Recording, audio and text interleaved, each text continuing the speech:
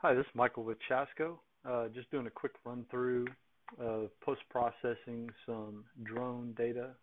Used an MLID Reach RS Plus receiver as the base and the Reach M Plus for the Phantom 4 Pro. So what we're going to do is take the logs from those two devices, bring them into RTKLIB, in particular RTK Convert and RTK Post-Process, and get the files that we need to re-geotag or update the geotags from the images so that we can get the more precise GPS data. So you can see here, this is the site that we're going to process. I've already done a turbo upload just so I could get the map and a CAD overlay out to the project, but ready to actually post-process the GPS data in the PPK right now. So first thing I want to show you guys is there's a lot of software out there. So I actually have a directory set up in my drone OneDrive just for PPK software. So we've got things like EXIF tool, a very good tool to look at the entirety of your EXIF data, including the geotags. We've got RTK CONV or RTK Convert, and that will actually take the raw UBX or UBlock data or the bin data, whatever you have coming from your system, into the OBS and NAV files. Once you have those, you're going to use RTK Post, and that's going to take the base data and the rover or the drone data and compile them as if you had been running RTK, and it's going to clean everything up. RTK plot is what you use to actually see the sky plot of the satellites, the track of the rover or drone, and then there's also a lot of other good information out there as far as your local projections and core stations, VRS stations, those kinds of things that you might have in your region. Okay, so what I'm going to go ahead and do is I'm going to go into RTK Convert. I've already set up my directories, so if I go back to this drone directory, I've got my mission set up, and this is pretty typical for what I do. This is the mission. It's Crosswinds Phase 2, and this is where the output ends up. The orthomosaic, the point cloud, those kinds of things, but I have a separate folder just for PPK. I like to keep the base and the rover or the drone data separate, and then this is the output that we're going to have from the RTK post, from RTKLIB. So you can see here, I've actually already processed it one time, so let's get rid of that stuff.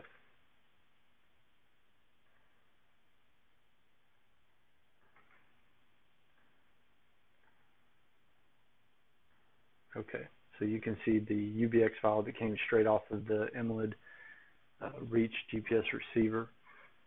So we're going to go find those things. This is RTK Convert.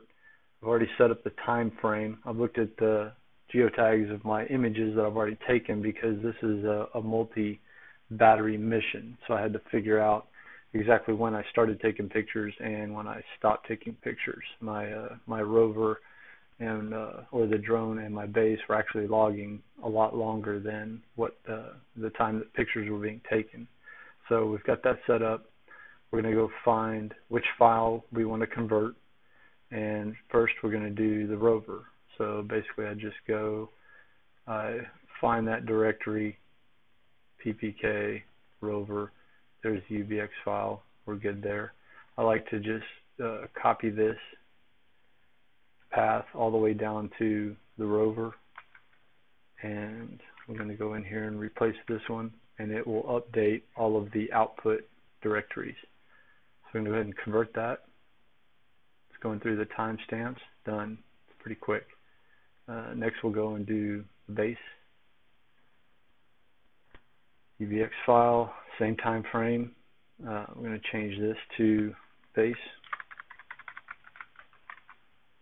And you can see that everything is updated. Let's convert that. Good. So we've got our converted files.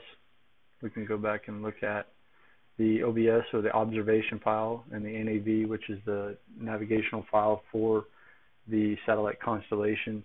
So if you look at that in RTK plot, you can actually see the track of the satellites. Same thing for the rover, nav, and OBS. Okay, so at that point you're ready to go into the RTK post. Back to the PPK software, RTK post, and you can see that we've got the same time frame set up. I like to have those two screens together, and the nice thing about it is it actually saves where you were at. So if I have those two screens together, I can easily just go copy, paste, copy, paste, copy, paste. So make sure you get everything the same. So the first thing it's going to ask for is the OBS file for the rover or the drone. So we're going to go to PPK rover, bam, OBS. Then we're going to do the base station, same thing, back to our directory, PPK base. And then it's going to ask for the nav file. And there are other formats that you can use. So one of the things that we're looking at is the new Phantom 4 Pro RTK.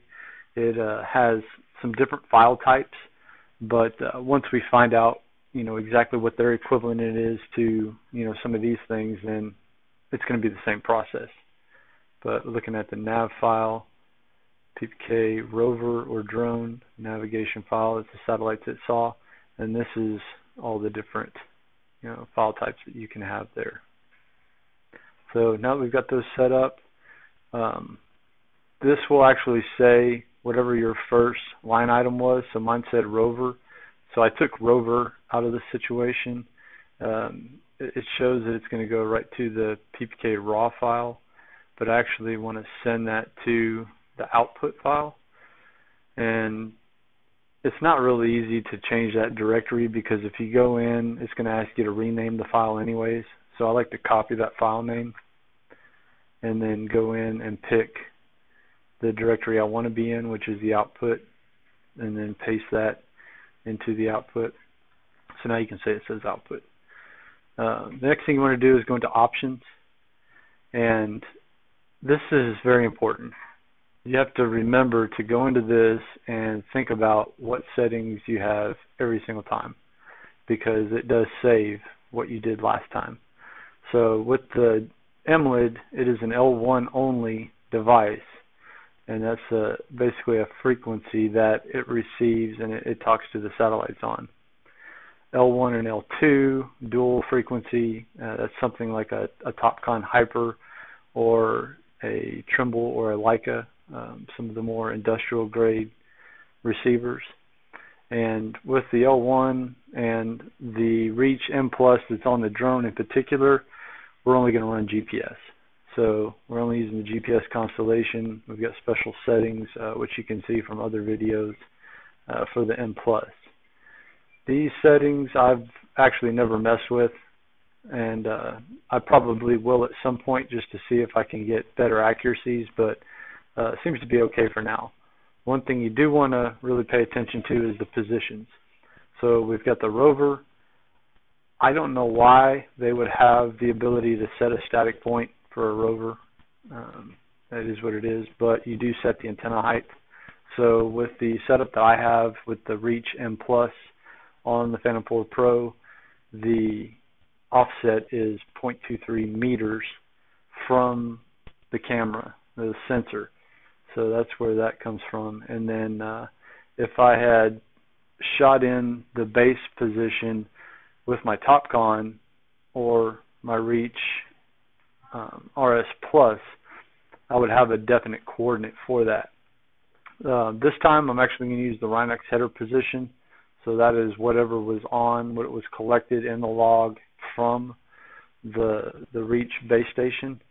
But if I really wanted to dial it in on coordinates for the site, if there was some kind of a shift or something weird going on between the actual WGS84 coordinates and the site coordinates, then I would want to choose the latitude, longitude, degrees, and then actually put that in. But this time I'm going to actually use what's in the file the Rhinox header, and I do have the antenna offset. This is my base station tripod, 2.088 meters.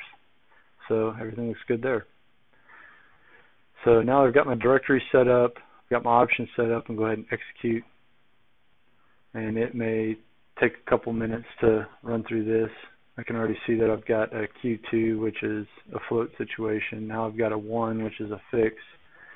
So we can look at that in a little bit, just to look at the quality of the data. But for the purposes of this video, I'm just going to run through it.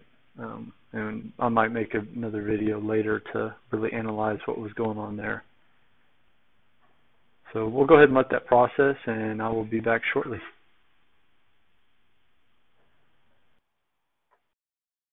Okay, so now we're done with the RTK post-processing of the rover observation, base observation, and the satellite nav file. So what we're going to do is go check just to make sure what we got is what we expected. So let me find the drone mission, crosswinds, PPK. You got it. So we do have the positions file and the events positions file.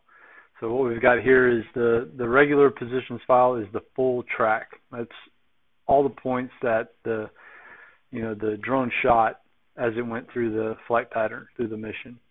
And the events file is the actual camera triggers. So the system that I have looks at the LEDs. When the camera fires, LEDs go off, it records an event. So there is a little bit of lag there, and I haven't really started accounting for that yet. It's such a small thing on, a 150 acre site. Not a real big deal to me.